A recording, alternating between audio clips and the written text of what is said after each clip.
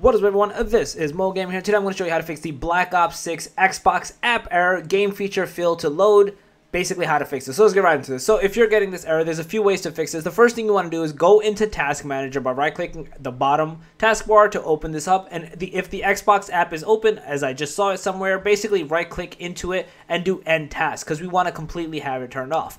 Then the next thing is you want to go to your search bar over here and write Xbox until you see the Xbox app pop up. Right-click into it and go to App Settings.